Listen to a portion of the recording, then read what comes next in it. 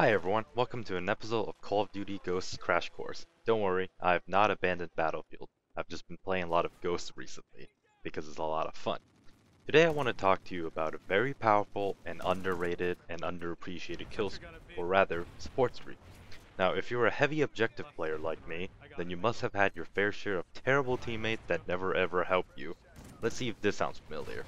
You jump on a flag in domination, and you're so close to capping it, but you end up dying right before it's done. And if any of your teammates would just come and help you, you would have gotten it. Well, worry not, because your prayers are answered. The support squad mate, you can literally conjure an AI teammate out of thin air. It's like calling an attack dog out, but this is a person and a score streak, or support streak. You can die as many times as you want and still get it, so this lets you play more aggressively without having to worry about losing your kill streaks.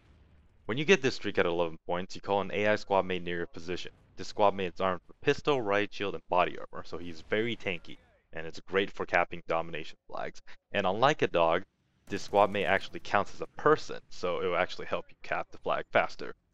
And what's even better is that you can have up to two of them at once. So if you get up to 22 points, you can have a small personal army of 3 people running around.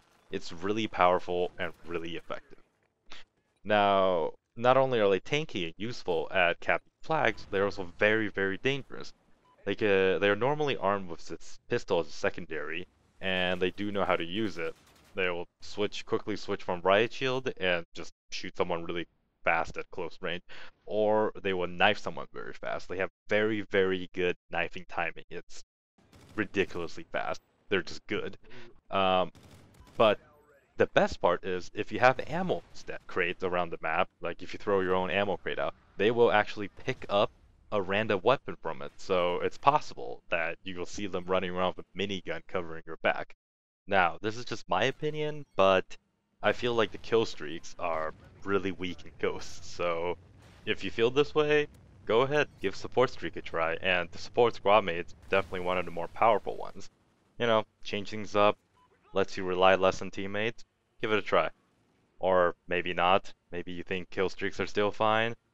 And I don't know. Leave a comment below, let me know. Oh, if I was last kill, well, you're gonna see something really cool.